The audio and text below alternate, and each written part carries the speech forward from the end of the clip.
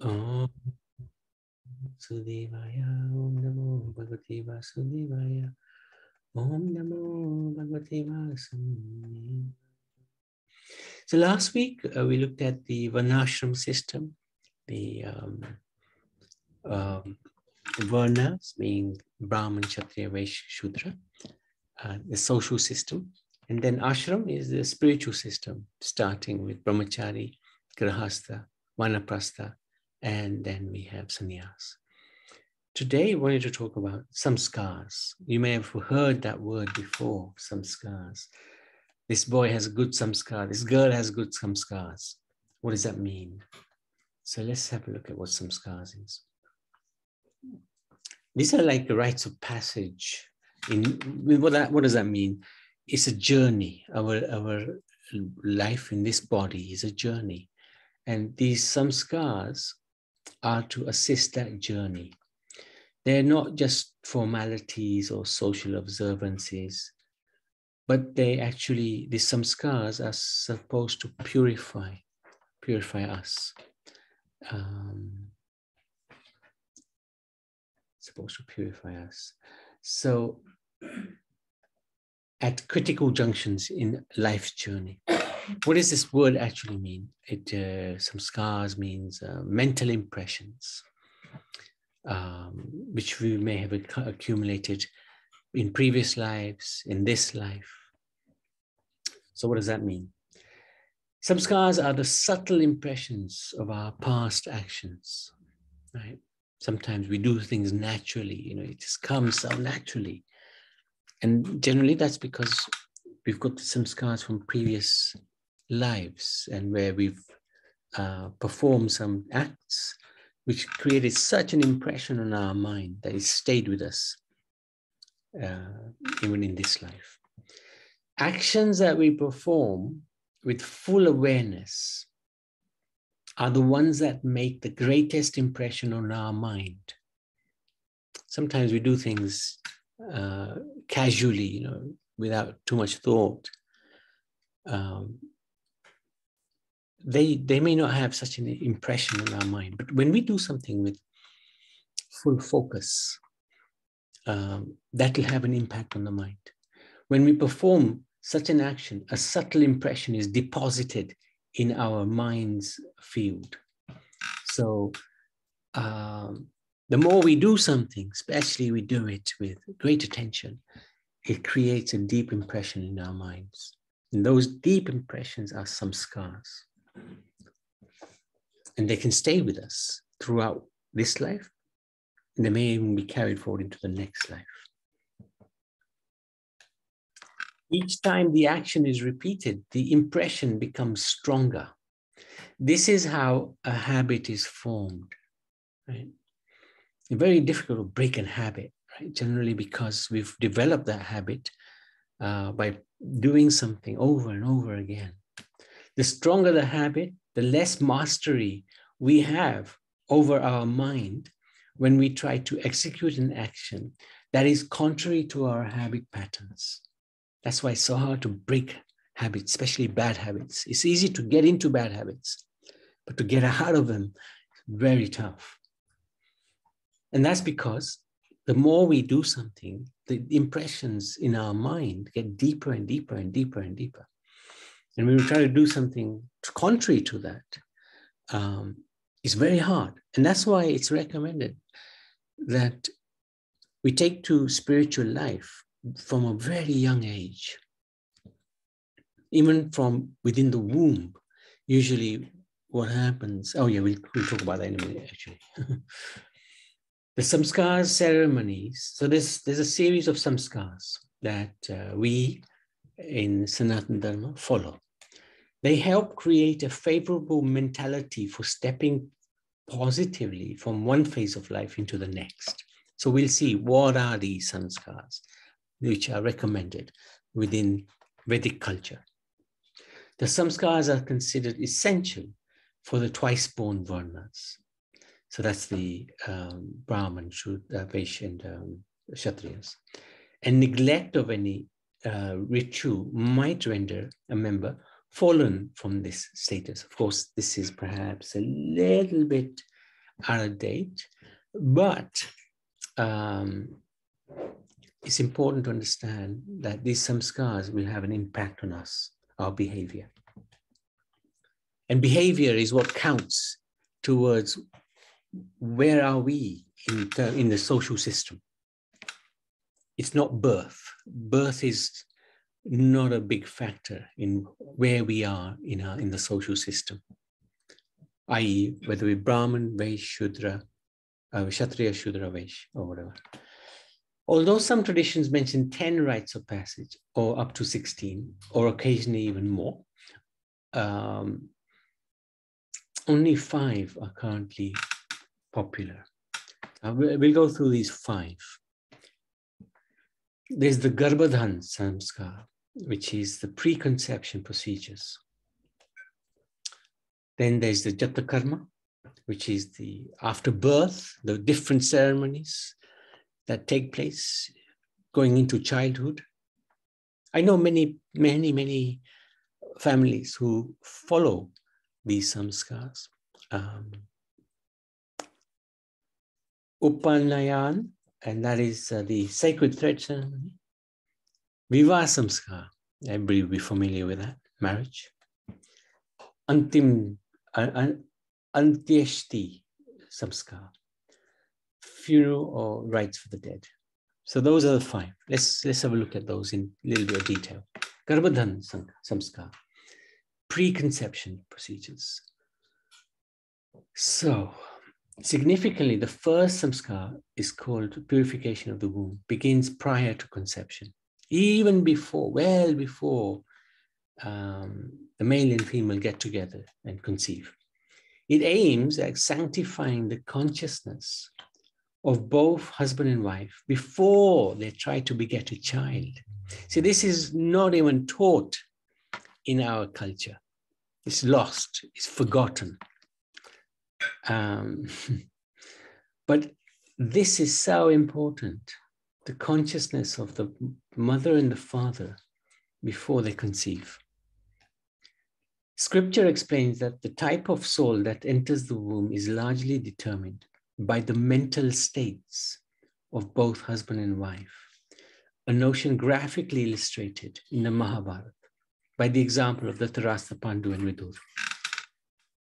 So you may have already come across this pastime in the Mahabharata where Vedvyas was asked by his mother, Satyavati, to beget children because her other children died. So Vedvyas was requested to impregnate the 2 queens of whose queen? Which is the Vidya. The first queen, when she saw Vedvyas, she was frightened and she just closed her eyes because he looked, he's a sage. He's been in the forest for years and years. He hadn't shaved. He looked unruly. He had terrible clothes. He probably didn't smell too good. So she closed her eyes. The birth of the child gave rise to Dhritarashtra, who was blind. Second queen, she was absolutely petrified when she saw Vedvyas. Pandu was born, who was pale. So Satyavati asked the queens, please have another go, because both these children may not be able to be long-term rulers. But the queens couldn't bear the thought. They sent a maid. The maid understood the position of Vedvyas. She gave him full respect and was born Vidur. And Vidur was one of the wisest personalities at that time on the planet. So the mental state of both mother and father is important. The soul takes shelter within the semen of a father which is injected within the womb of the mother. And with the help of the mother's emulsified ovum, the soul grows a particular type of body. So another example. This is in the Srimad Bhagavatam. The mind of Kashyap Muni was not in order when he conceived the two sons, Hiranyakashipu and Hiranyakashipu. Therefore, the semen he discharged was simultaneously extremely powerful and also mixed with the quality of anger. While conceiving a child, one's mind must be very sober and devotional. I remember when we requested our Guru Maharaj that we wanted to have a child. And he said, okay, you should go and visit the holy places and chant many, many rounds of Mahamantra. And in the proper consciousness, you can conceive. And that's what we tried to do. We did, in fact. Also, whilst the child is in the womb, he can actually hear and understand. So our Guru Maharaj recommended you should read the Ramayana, you should watch the Ramayana. And in that way, the child will get the benefit. You get the benefit, of course, so will the child. And again, in the scriptures, this is backed up. Because when Prahlad Maharaj was in the womb of his mother, back in Treta Yuga, Narad Muni, he preached to the mother, but who was actually listening was the son in the womb, Prahlad. And he came out born devotee, one of the greatest devotees of the Lord. And there's many, many other examples of this. So for some of us, that might be a bit too late, but it's good to know this, and we can share this with relevant people. And of course, many of you are young. So please bear this in mind. This is very important, extremely important. Second samskara, jata karma. So when the birth takes place, and then after, going on from birth into childhood, the following ceremonies welcome the baby into the world. The father places a small amount of ghee and honey on the baby's tongue and whispers the name of God in the ear as soon as the child is born. On the 11th day after birth, the parents celebrate the name-giving ceremony, Nam Karana, by dressing the baby in new clothes. The family astrologer, may not happen so much nowadays, announces the child's horoscope. Traditionally, the child's name is chosen according to the Rashi and the position of the moon in the birth.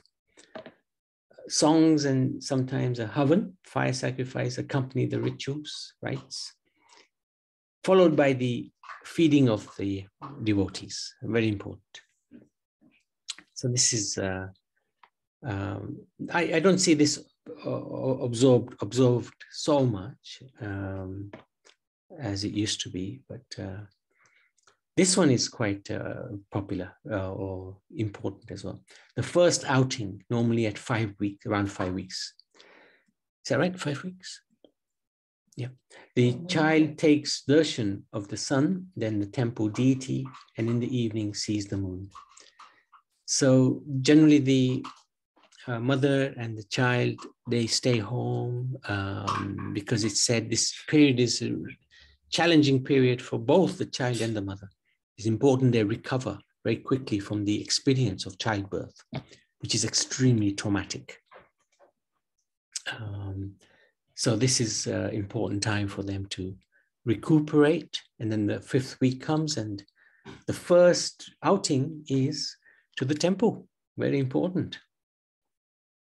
And this is very commonly observed in our community.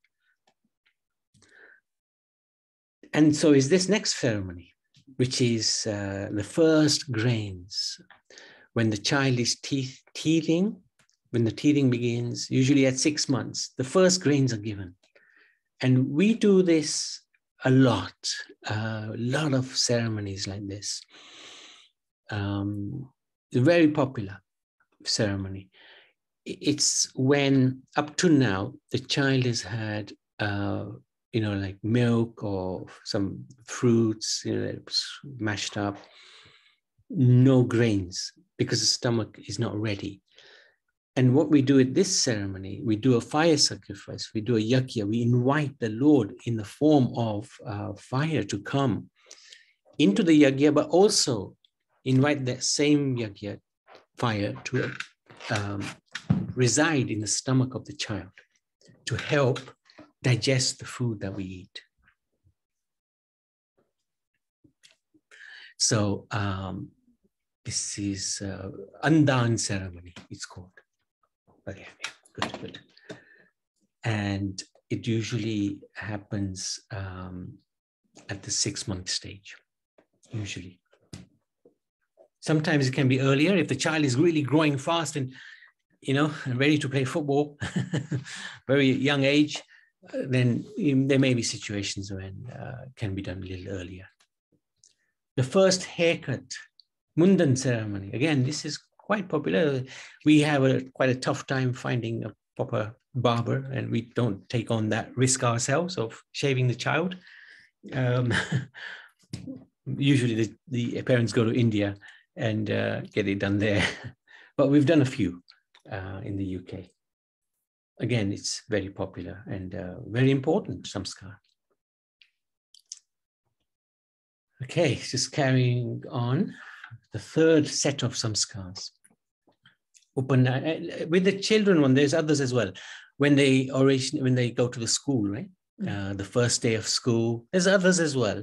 But we're just focusing on ones which are important. The school one is quite important, actually, so I should have brought that in. Upanaya's initiation. This is a sacred ceremony. This ceremony marks a boy's official acceptance into the Varna. At this point, he becomes twice born. So the first birth is from the parents, mother and father. Second birth is from the guru, the spiritual master. Everyone has a first biological birth, but when a young man seeks his spiritual identity, he symbolically accepts. It's not symbolic, actually. It's reality. It's a very important step to accept a spiritual leader as father and the Vedas as mother. He also may receive a new spiritual name at this time. So generally this ceremony can take place between this age of 8 and 12. And we've seen children like, here they are. Oh, where'd it go? There they are. We showed this picture last week. This is Puna Mataji's 2 wonderful children who went to India just for this ceremony, just very recently. And they partook in this ceremony and got all the blessings. But generally speaking, at this time, you would accept spiritual gyan from a guru. And if you're too young, you may just pass over your head. So then it just becomes a symbolic thing. But actually, this is a very, very important step. At the ceremony, he receives the janoi, the sacred thread, usually worn for the entire life. It is replaced at intervals, but never removed until the new one has been put on. You may have seen that. There is a separate samskar marking the beginning of education. Oh, there you go, education. But nowadays, the 2 ceremonies are often combined. Upanaya means sitting close by, referring to the boys taking shelter of the guru, the spiritual teacher. Traditionally, of course, in the old days, he would move away from home to the teacher's ashram called Gurukul. So Ramachandra, Ram, Bharat, Shatrughna, and Lakshman, they did this. They left home. They moved to the teacher's ashram, to the Gurukul. So even God accepts this tradition. Very important. Of course, now it's pretty much lost. The emphasis at Gurukul was on the study of the Vedas and the development of character. Every member of the royal family members of the royal family were trained to live simply without luxury or sense gratification in order to keep their minds pure and unspoiled. When later married, they would remain attached to the spiritual values they imbibed during their school days. The ceremony itself involves shaving the head, bathing, wearing new clothes. There you go. You see they shave their heads. And this is good. There was no thought, oh, what will happen when I go to school? Will they take the mickey out of me? Actually, these are very important things to do. The boy, he may beg alms from his mother and from other relatives. There's a havan, usually a fire sacrifice, and then they're given the sacred thread. The boy will then hear the Gayatri mantra from the priest or the guru, who may give him a spiritual name to signify his second birth. Thereafter, he will chant this prayer thrice daily at dawn, noon, and dusk. There's very specific rules for chanting Gayatri mantra. And perhaps we can do one session on the different types of mantras. Because there's a lot of misunderstanding about the Gayatri mantra. It should be chanted silently. There's no harm in chanting it loudly or any time, but there's no benefit either. It's just words. So we have to be, and this is not what I'm saying, this is what's been subscribed in the Vedas, how Gayatri mantra is to be chanted. But nowadays it's become a bit of a fashion, and the sort of benefits not necessarily there. The boy takes vows to study the Vedas and serve his teachers and follow certain vows, including celibacy. And this ceremony is concluded by offering dakshina to the teacher. Then we have the fourth, which is Viva Samskara, which I think a lot of people will have gone through. And perhaps is the most important samskara. A couple would stay together for life, or until the husband took to the renounced order. Divorce was not allowed. It's a word that doesn't appear actually in the Vedic scriptures. And those who left their partners were often ostracized from society. Matches were usually arranged by the elders and based on astrological principles. So our marriage, for example, we were introduced by mother and father, and they looked at the horoscope, and we liked each other, and it went ahead, and somehow we're still together after so many years. Despite modern attitudes towards this practice, it seems that these marriages work relatively well. They're not always successful, but I'd say they're probably more successful than the love marriages. Marriage was usually between members of the same varna, just so that there's compatibility, and the same jati, occupational subgroup. Scriptures approved of a woman accepting a partner from a higher varna, but the opposite was not allowed, not acceptable in the scriptures anyway. It's not accepted in the scriptures. Until more recent times, women were often married very early to protect their chastity, and because women were considered to mature much more quicker than young men.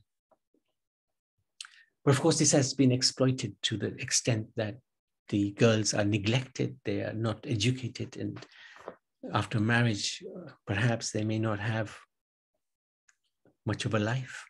And that is really exploitation. And it's really not good for the women, of course, but not good for society as well. The giving of a dowry as a symbol of father's affection towards his daughter is an ancient practice. It's apparently going back to at least the time of Lord Krishna. At that time, the wealth remained the bride's personal property. Because of more recent widespread abuse, the Indian government has declared the dowry system illegal in 1961. This has really been very badly abused. But any dowry that's given actually belongs to the bride. It's for her protection. The ancient elaborate and often lengthy ceremony is usually performed by Brahmin priests. There is much regional and denominational variation, but certain features are common. Welcoming the bridegroom, exchanging the flower garlands, the daughter given in marriage, this sacred fire sacrifice, the holding of the hands, circumambulation of the fire sacrifice, marking the bride's hair parting with kumkum, groom putting a Mangal Sutra on the bride, taking the 7 steps towards the Lord, tying the knot, garment of bride and groom, and receiving the elders' blessings. So all these things, and exchanging of presents. So this is common in most marriages. And then we come to the last samskara, Antim Samskara. And this is, of course, at the time of death of the body. The soul never dies. After marriage, most couples spend the rest of their lives as householders. After children have left home, there's generally a period of gradual retirement from active life. We saw that last Sunday, going from grihastha to vanaprastha, and an increased dedication to spiritual practice. This corresponds to the 3rd stage of life, vanaprastha, which these days is rarely adopted formally and certainly followed less rigorously. A few men still take sannyas and leave home, prepare for the inevitable death. In one sense, the whole of life with its various stages and samskaras is a preparation for death and beyond.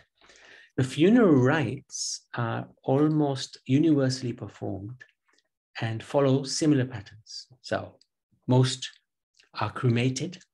We don't bury unless there are exceptions, small children and sadhus, saints, whose bodies are considered pure, and therefore they're buried. And the rationale is that burning enables the departed soul to abandon attachment for his body, previous body, and move swiftly forward to the next chapter of life. Often the soul will leave the body, but will be hovering around because of great attachment, not just to the body, but to the grieving relatives. And that's why it's often said, don't cry when somebody's died. Don't cry, because you're going to hold that soul. That's it. Back. Yeah, hold him back from moving on. So this is one of the things this burning of the body does. And it's done fast in India, especially. Funeral ceremony should therefore be performed as soon as possible. So if they pass away in the morning, by evening, the cremation is done, finished. Or by dawn, if they leave after a certain period of time in the day, whichever occurs first. Therefore, in Bharat, the funeral takes place within hours of death. Regulations elsewhere means it may take a little longer, especially in the UK. The ceremony itself, the body is washed by relatives, dressed in fresh clothes, decked with flowers. A drop of Ganga water is placed in the mouth. Tulsi leaves are also placed on the lips, in the mouth. The corpse is then carried on a stretcher or a coffin, of course, to the cremation grounds, accompanied by bhajans. And usually Ram bhajans is the one we sing. The eldest son lights the funeral pyre. If the son is not there, the daughter can do. Or the grandchild. Or the grandchild. Or the best is the priest, the Brahmin priest. That's even better than anybody else. As part of the ceremony, a priest or a relatives recite appropriate verses from scripture. Usually from the 2nd chapter of the Bhagavad Gita, there's from verse 13 to verse 30 are recited about the eternity of the soul. Usually 3 days later, the eldest son will collect the ashes and place them in the Ganga or another sacred river. In the UK, relatives may travel to Bharat for this purpose, though some are now using the good old Thames. There's also a period of mourning extending to about 13 days after the funeral, varying according to social situations. and other considerations. And during this time, the family is considered impure. They will not attend religious functions, not eat any certain types of foods, like sweets. And the reason they don't attend religious functions is because they're in a emotionally challenged situation. So better to grieve at home. It is a period for giving vent to one's grief so that one can live unhindered by unreleased emotions. Very important. Significantly, though, these rites are more for the benefit of the deceased than for the bereaved. They're essential to ensure that the smooth passage of the soul to a better level of existence. The family leaves food and water for the soul during these 13 days, as the soul needs these before reaching its next destination. So this is part of the Shraddh ceremony. Is it Shraddh? Or Pindan ceremony. Pindan ceremony.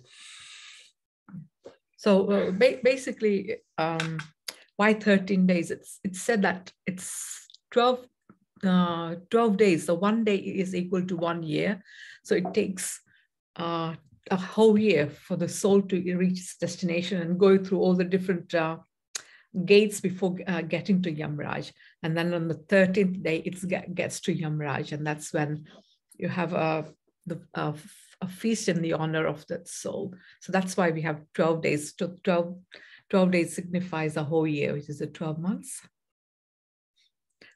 And it's said that during that period when the soul is moving to gates of Yamraj, the Yamduts and the soul require food and water for the journey. So that is why we do that. And sometimes we even give it to the cows, because the cows and also crows, because crows are supposed to take that food to the Yamduts as well. Interesting. And actually, if there is appetite, we can talk about the journey of the soul once it leaves the body. It's quite a journey. So we've done a few seminars on that, but it's not for the faint-hearted. Most essential is the Shraddh ceremony performed on the first anniversary of the death. Prasad, often bowls of cooked rice, are offered to the Lord and in turn to the departed soul. So that we can stop there. And now today, Ishwari and Kishori are unable to, they've joined us very kindly, but their usual 13 or 14 questions won't be there because they're not able to speak today. So if anybody, it's a good opportunity for others to ask any questions that you may have, or share anything you'd like to share. Let's start with Ashwin Bhai.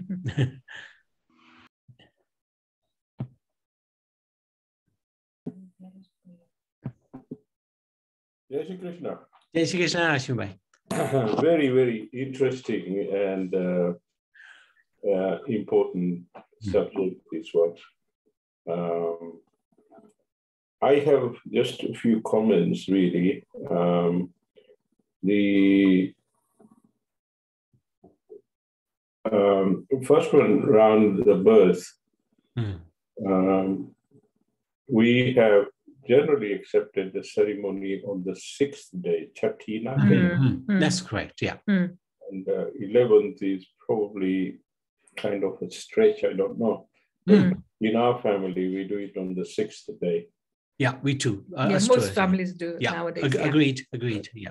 That also culminates in a naming ceremony. Correct. Now, just death and birth, even after the birth of this child, it is advised, recommended that you don't go to the temple. Just like after the death, you don't go to the temple. 5 weeks, I think, isn't it? For the birth, after birth, 5 weeks? 6 weeks. Is it 6 weeks? Okay. Yeah. ene pinguru ke. Mhm. Okay, ane desne suke. Ema is sokra ke lema na jaya. Now, I have never understood how to explain this as to the rationale from scripture's point of view as to why this practice is important, because it can be taken to a level which becomes uncomfortable. The only rationale I found was in olden days, Pinguru, or the birth, we don't take the child or family goes to the temple, is because the child is kind of vulnerable, and so if family were to go to the temple, they may pick up some germs and bring them at home. Sounds good. And same with the lady as well, because it's probably the most traumatic experience in So she has to regain her strength as well. So that's why she has all these things like different foods and things to get her nourishment back as well, get her body back. I'm not talking about the mother going to the temple after birth. I'm talking about the family members. Okay. Oh, you mean the family members? That's unusual. Yeah. I haven't heard that before. Oh, yeah. That is very common in Gujaratis. They don't go to the temple for 6 weeks. They're a pinguruke. Oh, okay. That I have never come across that. Yeah. And the only rationale I found sensibly acceptable was maybe they go to the community and bring some germs back to your child. Oh, maybe, yes. Yeah, makes sense. Yeah. And likewise, when somebody passes away, the reason why we don't mix in the community, go to the mandir, is because in olden days, normally the death was due to some sort of a disease. Right. And you don't carry that in the community. Okay. Yeah, it makes sense. Okay, so that's that one. In terms of the barber and making mundan, yes, boys have to do it. That is quite normal. In the town that we lived in, when my children were growing up, there were no barbers. and to get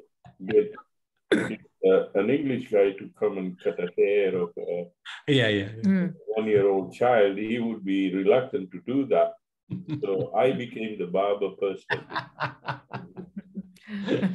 That's the best thing. I have done my first son, and a few other children, my nephew and some relatives. So we know where to come. And it was an interesting exercise.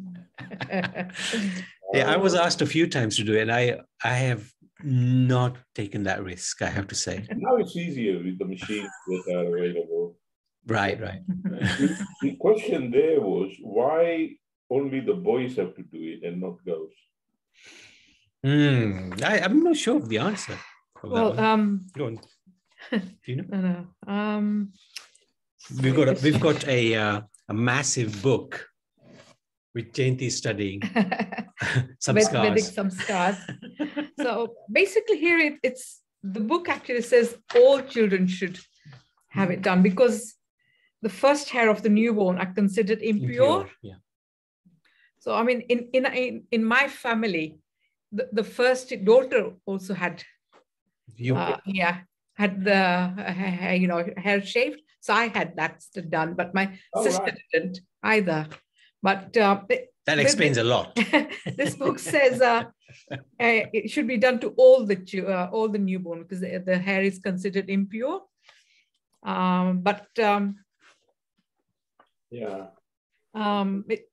It said it should be done before the 6th month after the birth.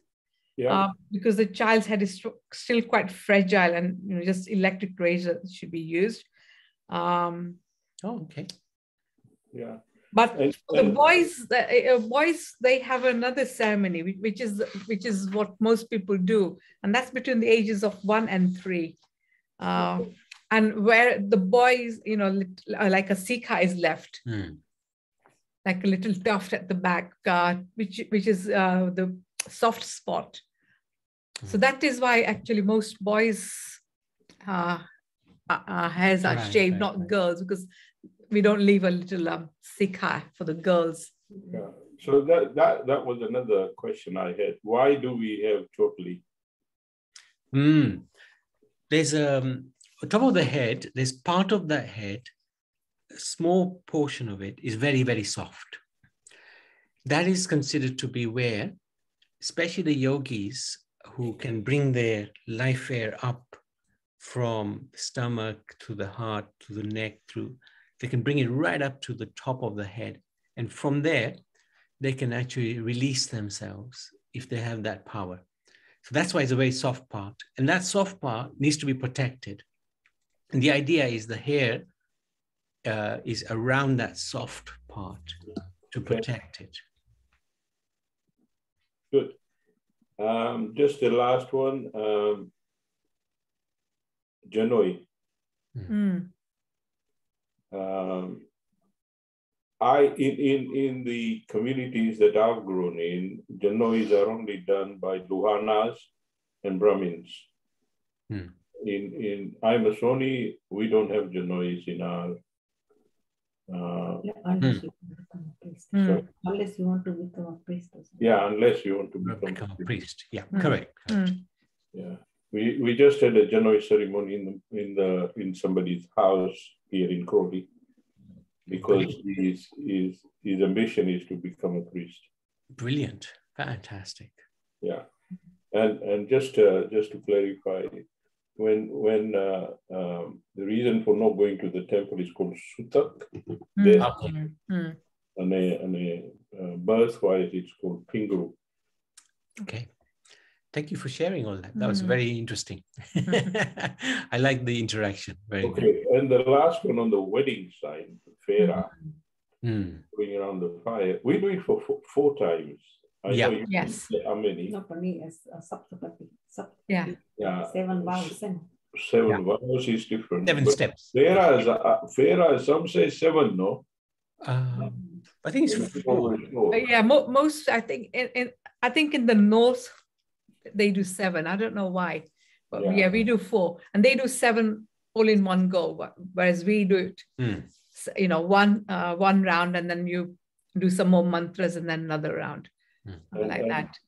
3 are done with the man in the lead, and then 4th one is with the lady in the lead. Yes. Yeah. Yes. Indeed. Yeah. That's the only time he's got to be in the lead. After that, he's always behind. Yeah, I agree. After that, No, thank you. Thank you for sharing. Very good. Yeah. Bakulaben, did you have a question?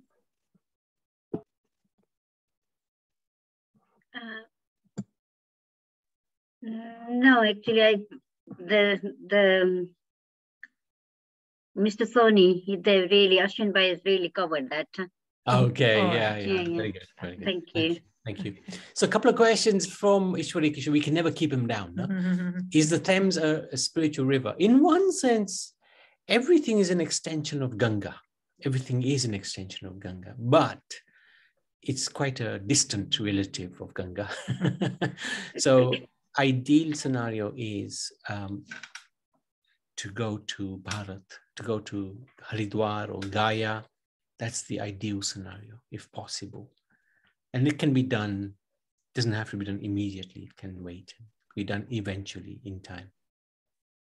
And the second question, you have described what man does throughout his life. What does the woman do? Similar things apply. The pre-birth, at the birth, same things, Upanaya, that is probably the men. But the ladies, they don't need that purification because they're already very soft-hearted and already got that spiritual tendency. So the men need to do it because usually the men are a little bit crazy, unfortunately I have to say. But the ladies generally, their natures are suitable for spiritual practice anyway. And then what was the next one? marriage, that's fine. And death is exactly the same. And then last one, Prabhu, you have described what, oh no, sorry, that is the one. Oh, you've asked it twice. Okay. Prabhuji, No, hope that answers. Yes, Pari. I have I sort of took over Ishwari and Kishori today. I have 3 questions. Probably most I've ever had. But my first one was, so when we were talking about like birth, it said that the parents' mindsets conceive what they give birth to. So No, their mindset is important at the time of conception. oh, okay. So if they think about the gender that they want, is that No. That doesn't work? No. No. Okay. There's a special ceremony as well for genders as well in this described in this book. You know, if you want a male child, again, there's a special ceremony that you do, and you also conceive on a special day and things like that. If you want to be really precise, yeah. Oh, okay. So that was my first question. My second question was, I think there was this one ceremony for boys. I think is it Janelle? Janoi. Yeah. Yeah, the thread. So they do this a lot in the south, but they don't do it in the north. But they have ceremonies for when girls start their menstrual cycle. Oh, wow. Is that something that was done before, like in the other yogas, or is it just? Have never heard of that one. That's the first time I'm hearing. Yeah, it's not in the book either. So, no. Oh. So because Prabhuji, remember I told you I lived in Hyderabad, right? Yeah. A lot of my friends, when they they turned like 14, 15, they started and they used to have like a really big ceremony. Okay. Wow. I have vaguely heard of such a thing. Yeah. Yeah, we hold at least 3 or 4 at our center from South Indian communities. And this is the ceremony for puberty for young girls. And it tends to be even bigger than weddings of some of them. Yeah. Wow. Yeah. Interesting. It's like she's entering womanhood. I think that's the significance. Yeah, I think it's also significant because obviously if you go through your menstrual cycle, you have the fertility for birth. Yes. Interesting. And then my last one was so when with the funeral rites, sometimes people like donate any limbs they might have to like help other people. So are we allowed to do that? Organ donation. Yeah. Yeah.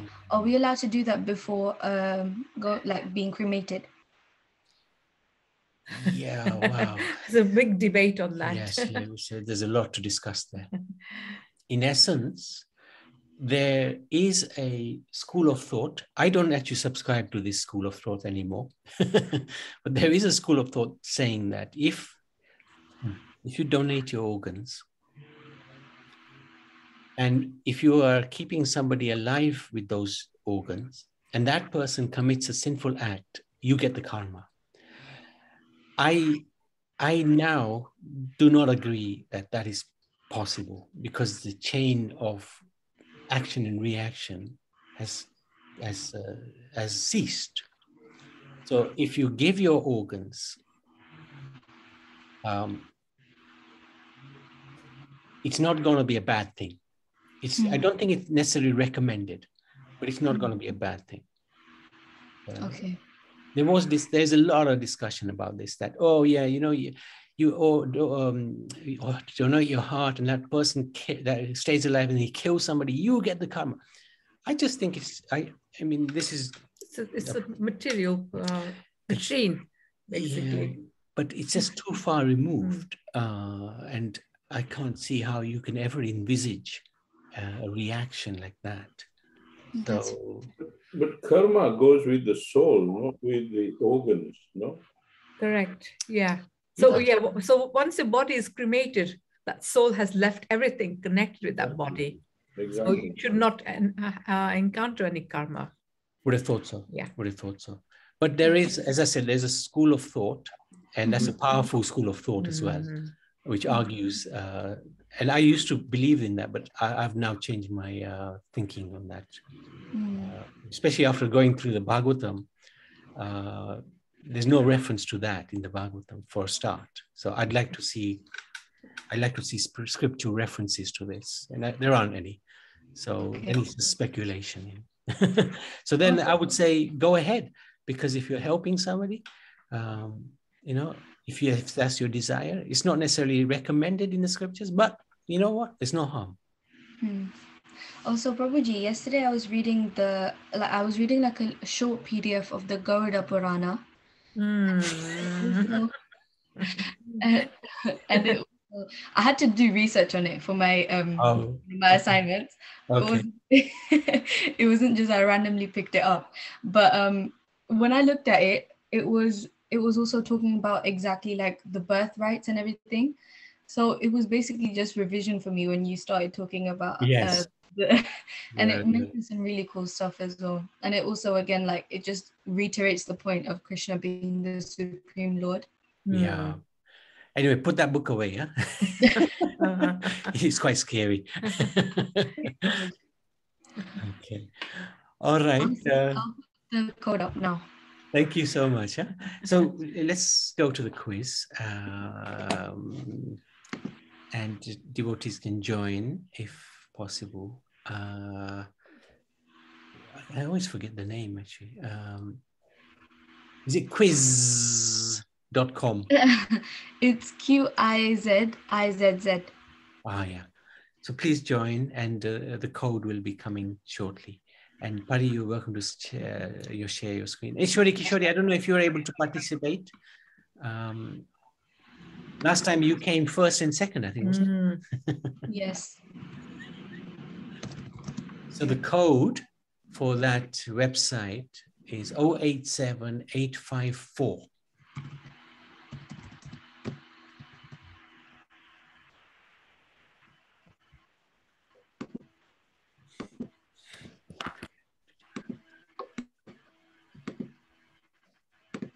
In the meantime, if anybody's got any subjects that you'd like us to cover, we've got enough subjects to cover, but if anything we're missing, and you want us to cover it, please do just drop us a line.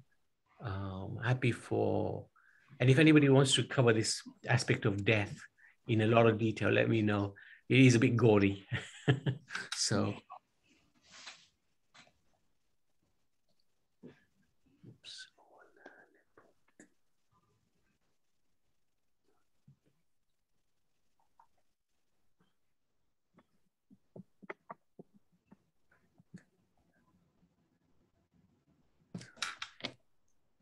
Prabhuji, have you been having that problem in Croydon where there's like a shortage of oil?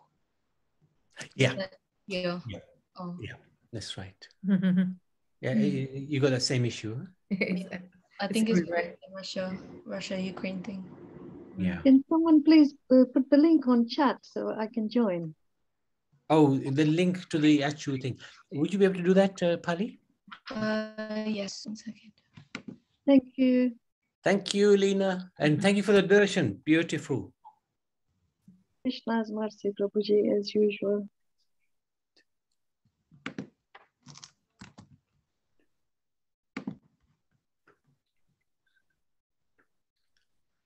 Oh.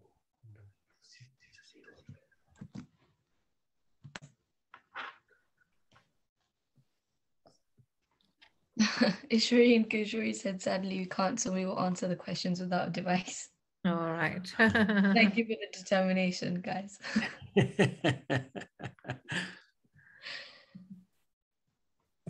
Those two are absolutely amazing. As you are, Pari. Thank you, Prabhuji. And thank you for taking the time, and really adds a lot of value to what we're doing. So it's no problem. I think this is the longest quiz. This is like 20 questions. Oh, really? Wow. I'm gonna have to go and get something from one of our deities. So I'm gonna leave a little early, but please carry on. Huh? Okay, Oh, next week. we might be flying, but we can still hold it, but we might just be a little bit earlier. If we can start at 1:45, so if we can start 15 minutes earlier, that will help us with our timings. So I'll put it on the chat anyway, on the WhatsApp.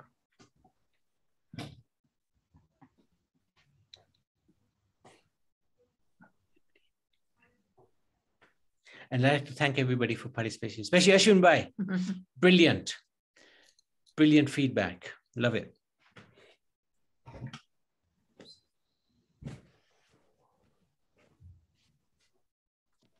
If anyone isn't left, then should I stop, Prabhuji? Yeah, go on. Yes. Okay.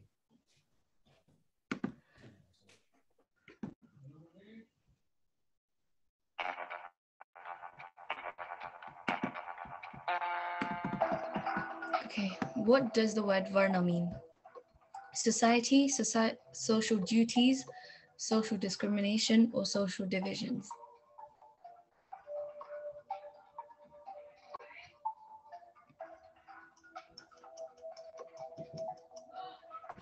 Okay, so the correct answer was social divisions.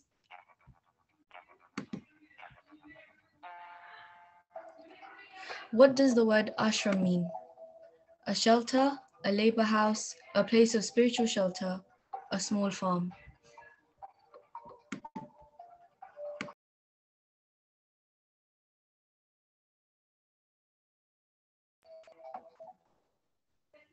So the correct answer was a place of spiritual shelter.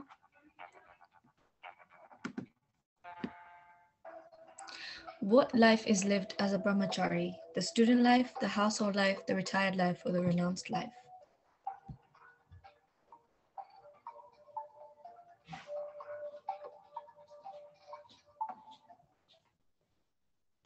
The student life was correct.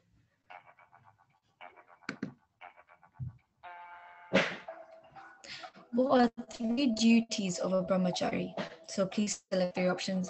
To develop atrocious qualities, to hear, study, assimilate the Vedas, to be free from materialistic pleasure, to live a luxurious life, or to serve the Guru.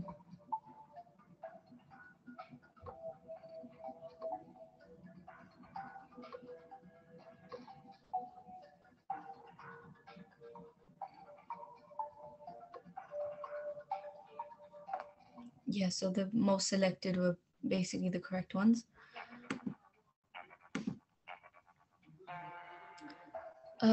What life is lived as a grihastha? Student life, household life, retired life, or renounced life?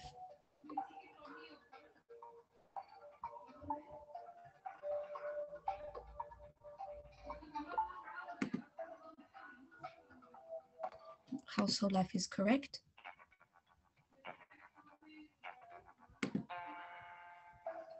What are 3 duties of a grihastha? To make money and enjoy pleasure, to live as a celebrate, to become a sannyasi, to perform sacrifice and religious rituals, or to give charity? 3 correct ones for this one again.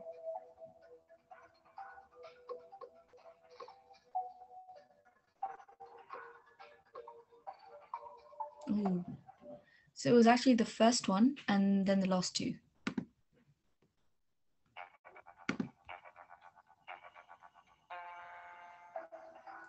What life is lived as a varnaprastha?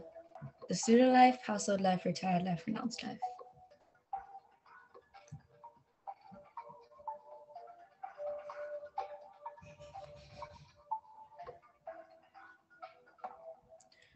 So retired is the correct answer. 3 duties of a varnaprastha: to go on pilgrimage, to devote time to spiritual matters, to engage in austerity and penance, intensely focus on family responsibilities, or to start off as a celibate from birth.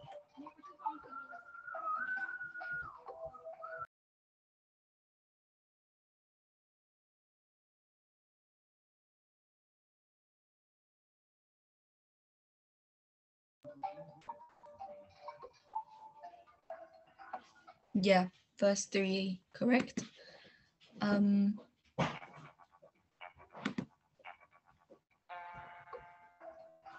What life is lived as a sannyasi?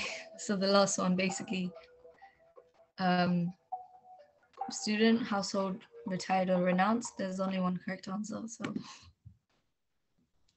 renounced life is correct. 3 duties of a sannyasi: to be controlled by mind and senses, to be fully dependent on God, to be attached and fearful, to fix the mind on the supreme, or to teach the importance of self-realization.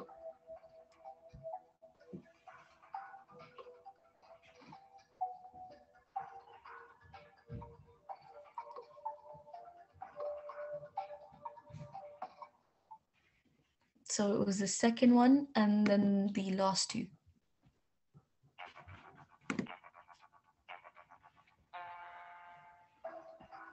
There are 4 varnas. Which varna are the priests and academics in?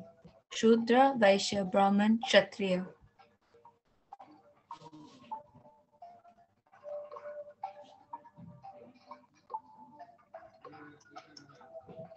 Majority selected Brahman, which was correct.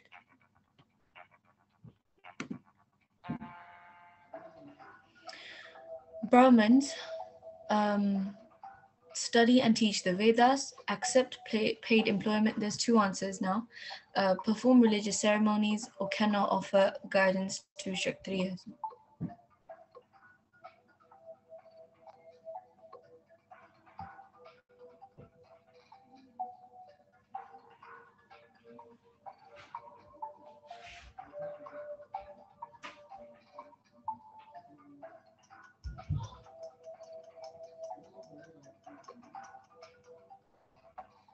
The majority answers that were selected were correct.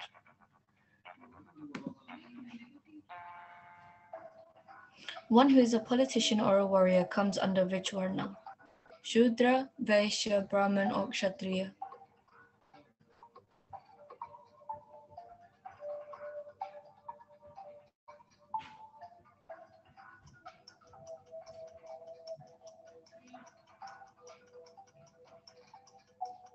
One person left to answer.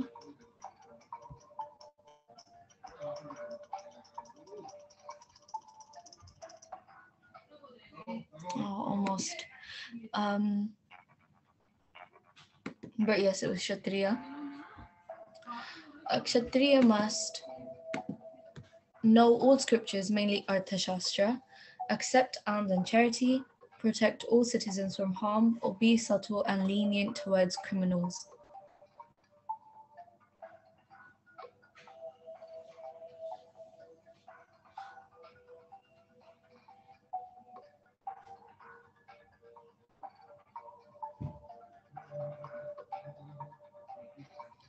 The first and third one are correct.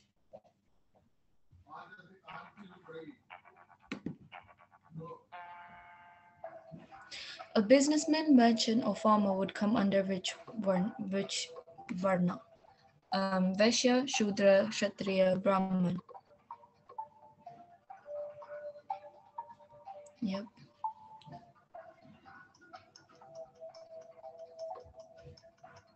Vaishya is correct.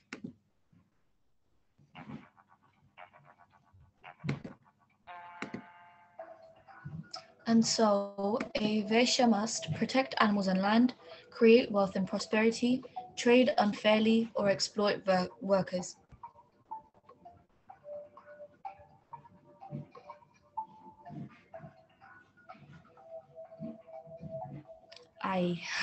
So it's actually the first two. They can't trade unfairly because it's unethical. So that wouldn't be right in society. You wouldn't do that in society. An artisan or worker would come under which varna? Brahmin, Kshatriya, Vaishya, Shudra.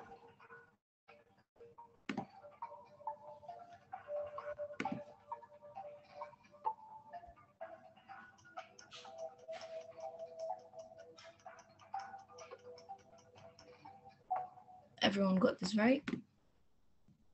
Shudra. A Shudra must live a celibate life, have no regard of moral principles, render service to others, or take pride in their work and be loyal.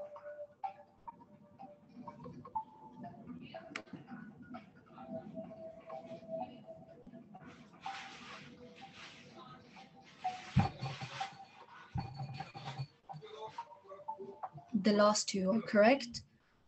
They are allowed to marry, so they don't have to be celibate.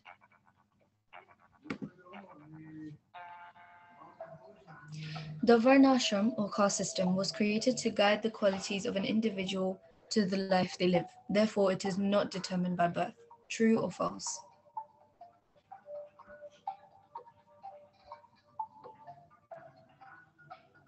True is correct. Your caste is not determined by birth. So, in the Kali Yuga, we are all regarded as a, and then please place the Varnashram system, which caste we are all considered as.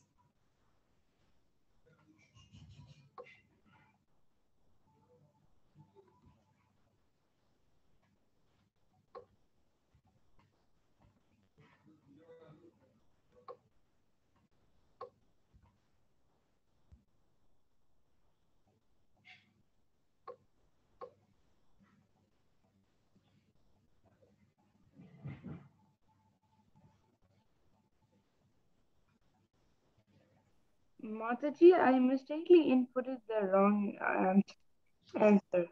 That's fine. Okay. No problem. Okay, thank you. As long as you know we're all considered Shudra, that's the correct answer. Okay.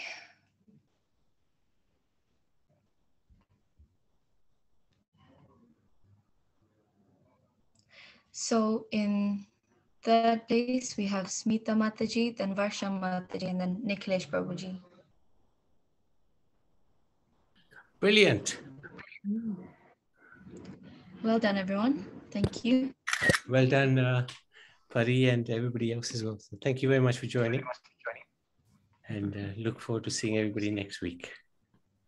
Hare Krishna. Thank you. Hare Krishna. Hare Krishna. Thank you so much.